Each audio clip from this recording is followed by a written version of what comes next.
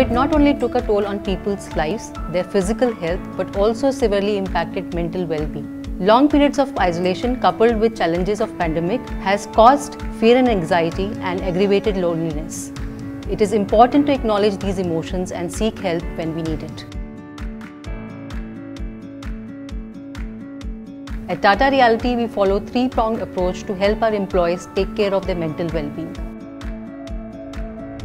Within a month of lockdown, we tied up with one-to-one helpline to enable employees and their dependents avail of free confidential counseling from licensed therapists online.